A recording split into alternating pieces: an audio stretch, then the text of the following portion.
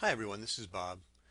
I want to do a quick video about once you have a team, what do you do? How do you use the site? So I created a phony league and a phony team, and I want to show you step by step some of the things that you can do in this. Let's see. Right now we're at the home page. Standings, players we don't need to worry about. Here we go, team. Let's click on team roster. Now as you can see, my phony team roster has a lot of nice players on it. What we have right now is showing Sunday, March 31st. We only have one game happening on Sunday this week, but we can move players around from place to place. For example, if I want to put, let's see, Eric Hosmer, I want him to play first base. Right now, you can see I have Albert Pujols there, but Albert Pujols, come on. So put Eric Hosmer. Two places show up above. I clicked on the these little arrows. Two places show up. One in the utility spot, which means I can put him in utility. The other in first base because he's a first baseman. I'm going to click on first base on the green, and then the exchange happens. So you can now see Eric Hosmer is sitting in the first base position and Pujols is on the bench. Now this doesn't become official until I click Submit Changes. Now at the Submit Changes, I have a choice to make this change to apply to all future periods, or I can actually take that off so that Eric Hosmer is on first base only for the first day. And I'll click it off, and I'll click Finalize Changes. And just to show you that Eric Hosmer is only there for the Sunday, let me go to lineup period day number 2. And that's going to be Monday. And you can see that Albert Pujols is back in the lineup. Well, we can do this as many times as we need. In this particular case, I might want to put a third baseman in because he's not playing on Tuesday. So I could choose Moustakas. And again, click on his little arrows and click here, and we'll make that change. I also want to put someone in the outfield instead of Bautista because he's not playing right now. So I have Jay Bruce on the bench. I have Jonas Cespedes.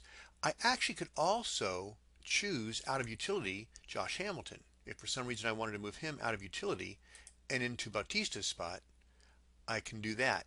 Now you notice that all the green that light up means he can be replaced or be replaced by any one of these positions.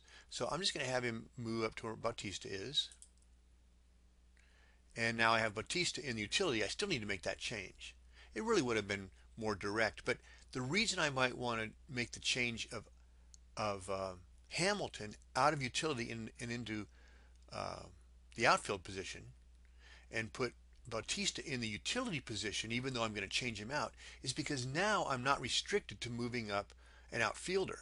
I might want to get Eric Hosmer back in the game, who's a first baseman, not an outfielder. So when I click on him, I can put him in the utility, and now I've got a full lineup ready to play. I need to scroll down to see my pitching staff. Let's see. I've got Washington in there right now, and they're playing, I can't even read that, it's so little, but they're playing somebody. I think instead I'm going to pitch Detroit because maybe Verlander's pitcher or something like that. Well, the same thing applies.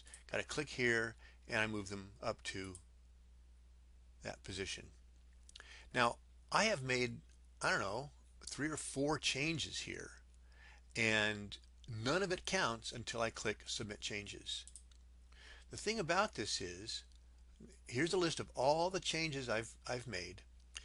I don't remember if I really want to apply what to each period, so I'm just going to go ahead and leave the green arrow there, apply to future periods, and click Finalize Changes.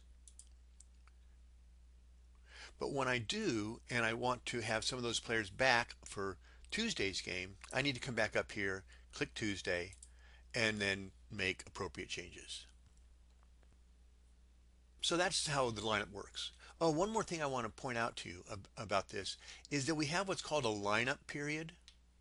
And a lineup period is for each and every single day. Every day we have a new lineup.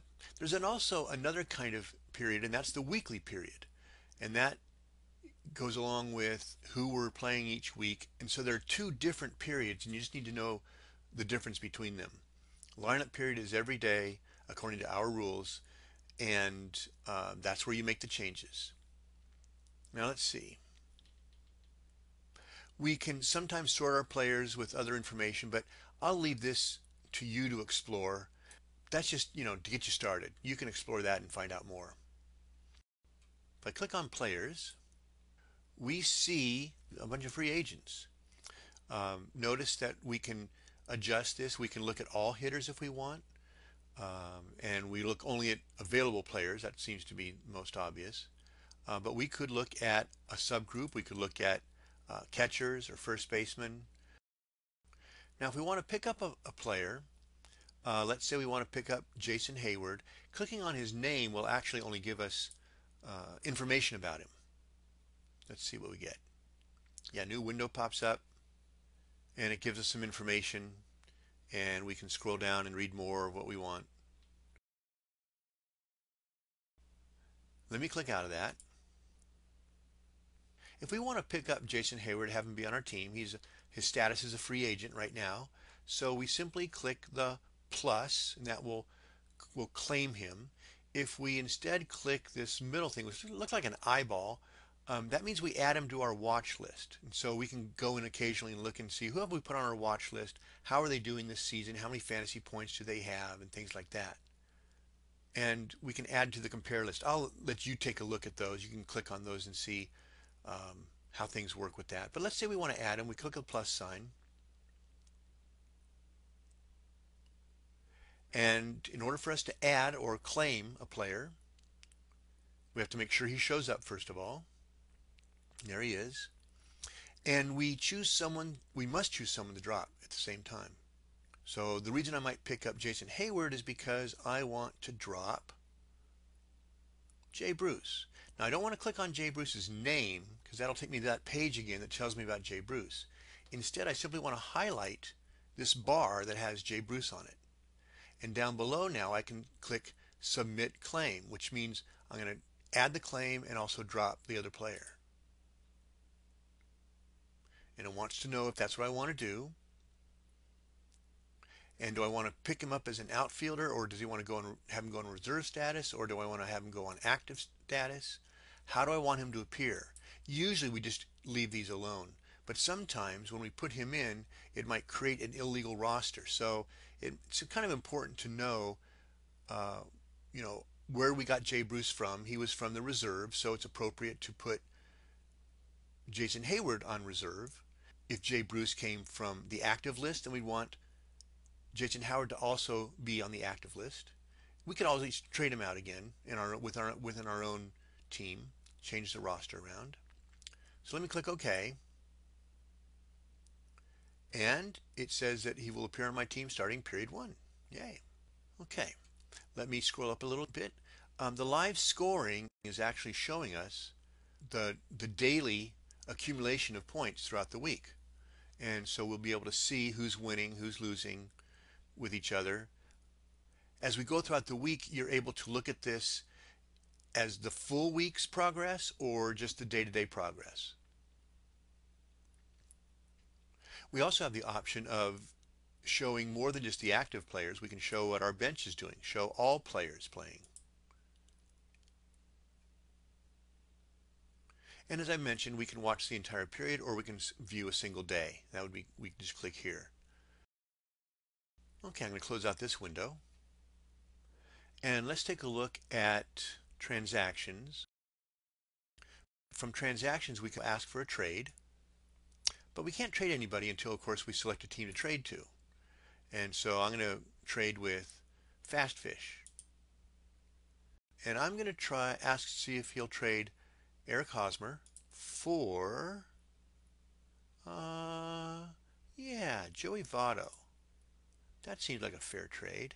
So I'll submit the trade offer. And we have to wait to see if the other player accepts it. The way it works in our league is if Fast Fish accepts the trade, then it will go to a voting amongst the owners. And if 4 owners reject the trade, then it doesn't go through. If 3 or fewer reject the trade, then the trade is good. And I think there's a 2-day window of opportunity for that to happen. So owners, you might want to check email on a regular basis to see if anyone's offered you a trade or if a trade has been offered and accepted by 2 other teams, because then you'll have a chance to vote on that trade. You can either vote to accept or to reject, but I'll tell you that it is indicated and it's known who accepts and who rejects. If you have strong feelings about it, something like that, then you can always send an email to everyone and say why you object to that trade. We can also put players on the trade block. We're trying to indicate who it is that we're willing to trade. So I can go to edit my team and I can decide who it is that I'm willing to trade. I'm willing to trade Eric Hosmer, Marco Scudero, Aaron Hill, and I can indicate players I want, but maybe more oftentimes I'm saying I'm willing to accept a position. I want a second baseman or I want a shortstop. And when I go back to the trading block, we can see that Beagle Boys has offered these players and is looking for a shortstop and a second baseman.